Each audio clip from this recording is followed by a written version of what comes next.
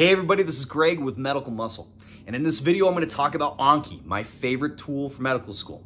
But what's cool about Anki is that probably most schools, nursing, pharmacology, veterinary school, if you're learning a language, it can be used for basically any of these topics. You can use it somehow. It's great if you need to learn, if you need to memorize a bunch of facts.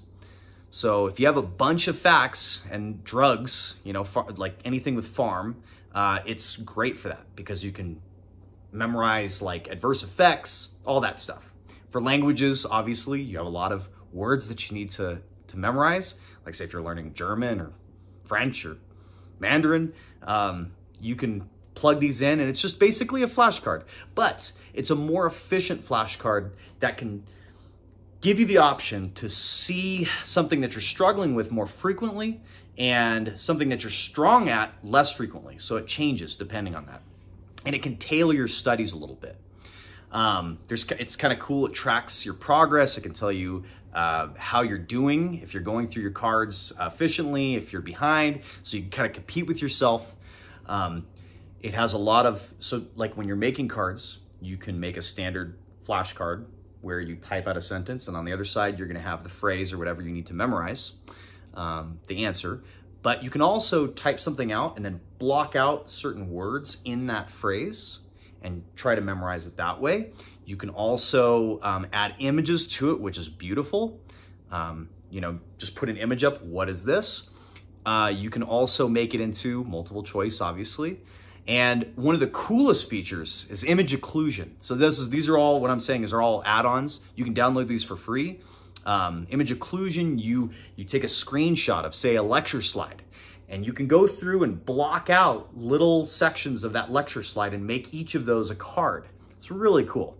Okay, so yeah, I said who could benefit this. Anybody who's got to memorize a bunch of topics. I think if the topics are relatively simple to understand and there's a high volume, which medical school and a lot of these kind of schools that I talked about have, it's a lot of information, a lot of little bits of information. It's fantastic. What Anki is not great at is more complex topics. Okay, something that like pathways or anything like that. So what do I mean? Like biochemistry, where you have this long pathway that you have to memorize. You could use Anki in those kind of situations, but it's hard. Math, maybe not the best for this topic, or this application doesn't quite work for that.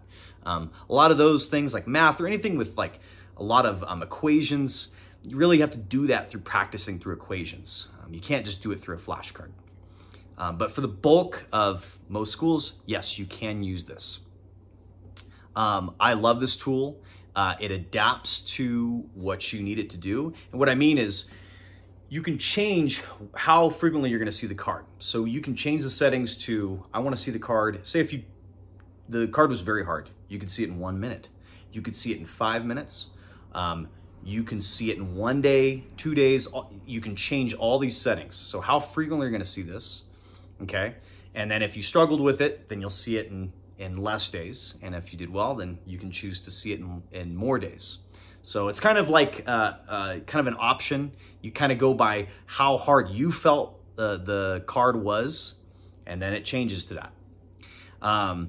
Really cool. It keeps everything organized. So you can make little folders and like you can break it down into each exam. You can break it down in a lecture. You can break it down however you want. You can have a deck of Anki cards that are for an entire exam. That's what I always did because our exam had everything.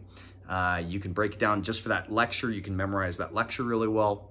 So it's really cool. I hope you guys can use it. Now say you don't like making cards. You don't want to learn how to make them.